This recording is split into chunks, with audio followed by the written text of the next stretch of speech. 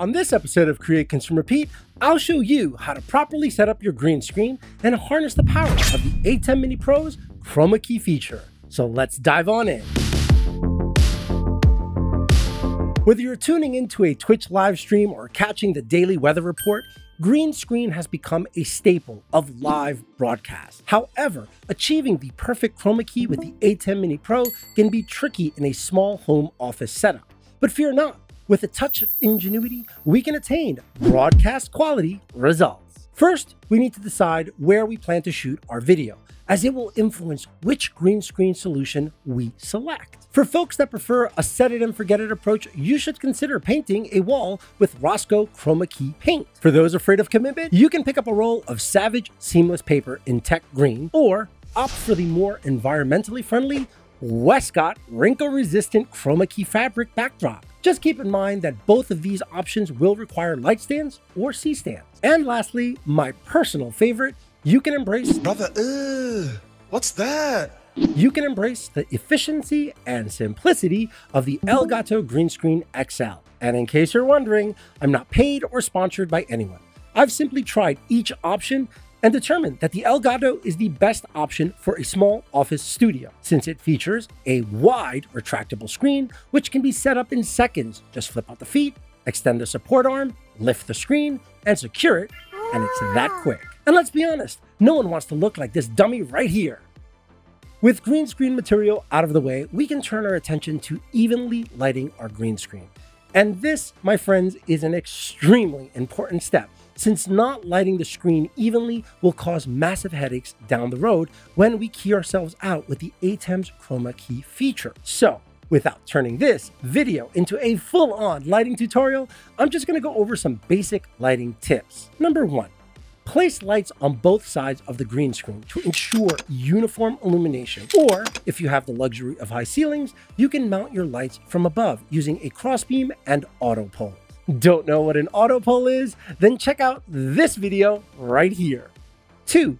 Choose soft light sources positioned at a 45-degree angle to minimize shadows and create a smooth, even light. 3. Adjust light intensity for consistent brightness across the entire green screen. And 4.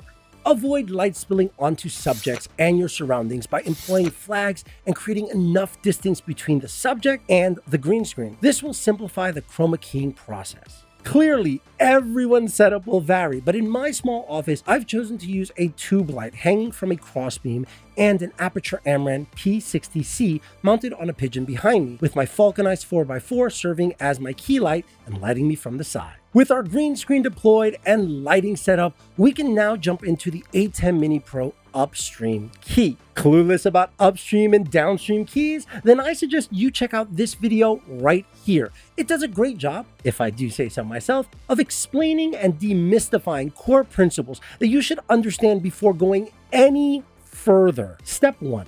Let's first ensure we're all starting with the same settings by expanding the upstream key drawer, selecting the Chroma tab, and clicking Reset All from the hamburger dropdown. With that done, we can now select an input, color, or image from the media player in the preview section. I'll be selecting my Xbox One X on input 1. Step 2. Next, we want to head back on over to the upstream key drawer and once again select the Chroma tab. From the fill source dropdown, we want to select our camera, and for me, that's my Sony a6400 on input 2. Once you've selected your camera, we can click the Chroma Sample Radio button. If you are unable to make that selection, please ensure your upstream key is off. Now, to sample your chroma green background, simply drag the box around the selection window. You'll notice that the selection dynamically follows your movements in the preview window. If you find that the sample area is too small, you can increase the size with this slider right here. I personally keep it small since it minimizes the chance of selecting other random colors. Once you're happy with your selection, hit the preview button. And just like that, the green background is being keyed out in your preview window. Step 3.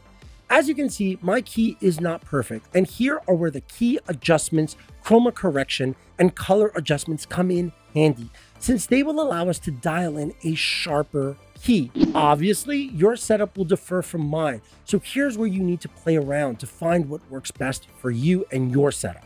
But don't worry, I'll explain and demonstrate how you can get the best results. By default, the foreground and background sliders are set to 0 with key edge at 50.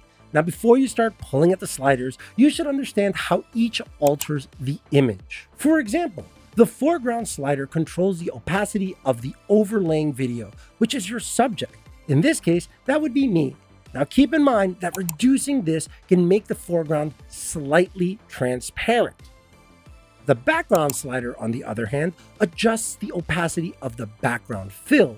Increasing this makes the new background more opaque, which is useful if the background is too faint or needs a little bit more presence. And finally, the key edge specifically targets and refines the edges of the keyed subject. This is most noticeable around my hair.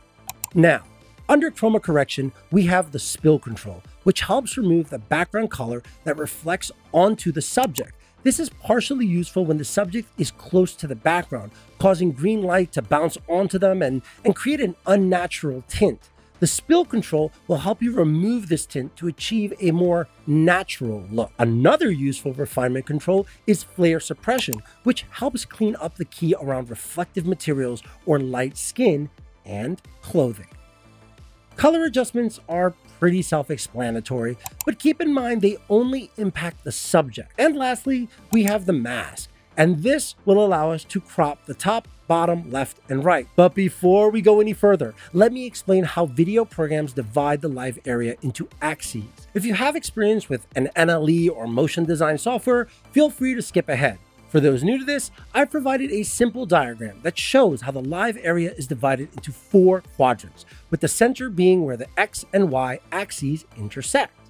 On the X-axis, positive values extend to the right, while negative values extend to the left. On the Y-axis, positive values extend upwards and negative values extend downwards. With all that science out of the way, we can go back to adjusting our mask. As you can see, my green screen, while wide, does not cover the full background because I'm using a really wide lens. To remedy this, I'm going to crop the left and right by changing the values in the left and right dialog boxes.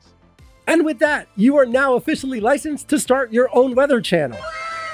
Now, I understand that for some of you, this isn't enough and you crave the power to place yourself in the lower corner, just like Dr. Disrespect. So let's select the flying key radio button. And upon doing so, you'll notice that we have shrunk by 50%. And this is perfectly normal. In fact, some of you might want to go even smaller. And here is where the true power of the ATEM shines, since you can reduce or enlarge to your heart's content by manipulating the X and Y size values. Just bear in mind that these values are linked by default to ensure the aspect ratio is maintained. Feeling subversive or just love a bit of chaos? Go ahead and unlink these values and watch your flying key transform into a Hunter S. Thompson fever dream. Get in. Once you've landed the exact size you're going for, we can turn our attention to positioning the flying key by entering values into the X and Y dialog boxes. Just keep in mind what we learned earlier about positive and negative values in relation to the X and Y axes. As you can tell, I'm a purist and love being in the bottom right corner. Nobody puts baby in a corner. And with that, you are now officially well-versed in chroma keying. Have any questions? Well, let me hear all about it in the comment section below. But equally as important, smash that like, subscribe, and bell button so you're notified when I drop a new episode. See you guys next time.